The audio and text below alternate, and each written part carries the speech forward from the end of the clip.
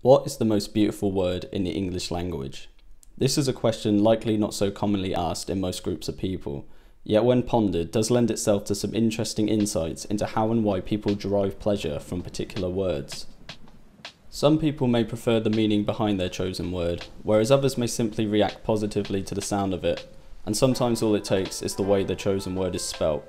Regardless, the question itself can lead to some intriguing answers to how certain words in the English language can be deemed beautiful on their own accord.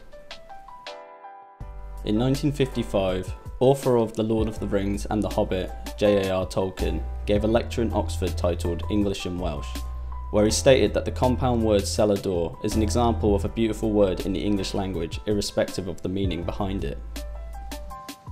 Most English-speaking people, for instance, will admit that cellar-door is beautiful, especially if disassociated from its sense and from its spelling. More beautiful than, say, sky, and far more beautiful than beautiful. What Tolkien meant when using the word beautiful was in regard to phonetics, which are the study of the beauty of words from the sounds they produce, and Tolkien is often cited as being one of the earliest examples of using this term. But how do you study something as arbitrary and subjective as beauty? Well, actually, whilst the question of whether something sounds beautiful or not is down to opinion, research has shown that typically people respond positively to several attributes in words that supposedly give them a euphonious sound. A good example of these attributes are illustrated in a 1995 paper by David Crystal called Phonetically Speaking, in which David presented 3 lists made by a poet, author, and lexicographer that displayed the words they consider sonically beautiful, as well as a poll sourced from a 1980 Sunday Times paper on the same topic. In his research, David dissected the recurring sonic attributes of the most frequent words popping up in all of his sources, and on gathering his findings he broke up the attributes into 10 criteria that in theory would create words that are beautiful phonetically. If these trends are respectable, given the small sample, it is possible to see how we can create phonetically pleasing new words. It would seem advisable to give them 3 syllables, to stress the first syllable, to use at least one M or L, preferably both, to introduce high frequency consonants and avoid low frequency ones, to have at least 3 different manners of consonantal articulation, to keep the vowels short, and to have the vowels move from mid towards high, and from front towards back. By high frequency consonants, David is referring to L, M, S, N, R, K, T, and D, as all of these consonants appeared in the most frequently cited beautiful words in his findings. Secondly, the 3 different manners of consonantal articulation is essentially having 3 consonants in the word that are pronounced differently. For example, an oral consonant is the sound produced when using L, R, W, and J, whereas nasal consonants are found in N or M. Short vowels as well are any vowel that do not linger when spoken. A long vowel then would be in such a word as far or hour, whereas a short vowel would be pet or lit. Lastly, the mid towards high and from front towards back refers to how the sound ascends or where in your mouth it sits when spoken.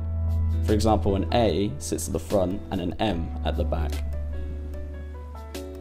Once these distinctions in the beautiful words in David's sources were made, he set to finding words that fit all the criteria, and what he found was the word tumultuous was a perfect fit.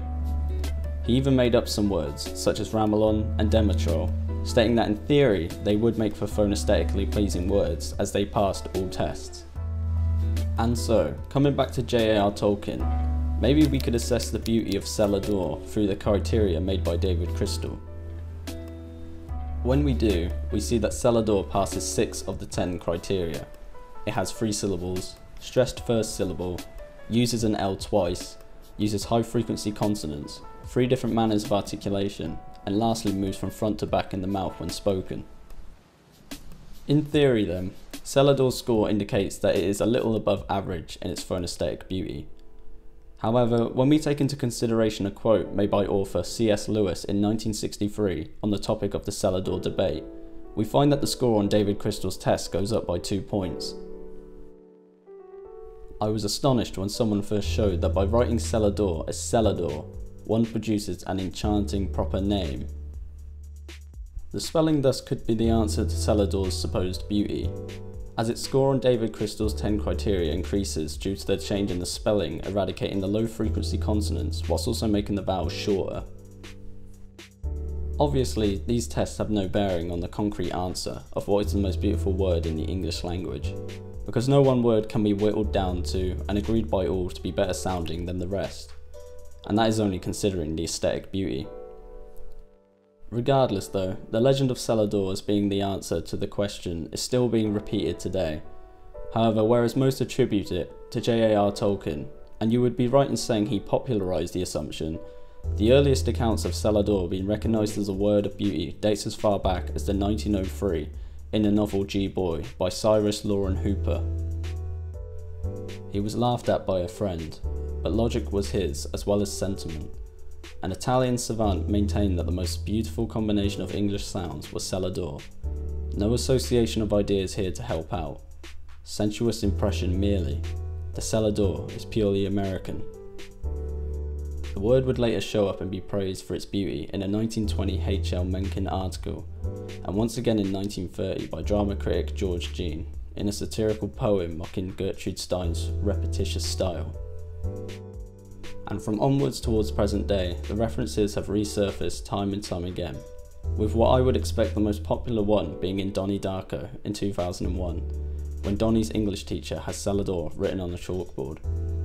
Interested in the reasoning behind this, Donnie asks why it is written on the board, to which she responds, "This famous linguist once said that of all the phrases in the English language, of all the endless combination of words in all of history, Cellar-Door is the most beautiful." Thus, the debate surrounding Cellar-Door continues as well as the quest for the most beautiful word in the English language, and whilst we may tug and pull over the answer for years to come, I would advise against trying to find an answer, and instead rely on your own judgment, for that is as close as you can get.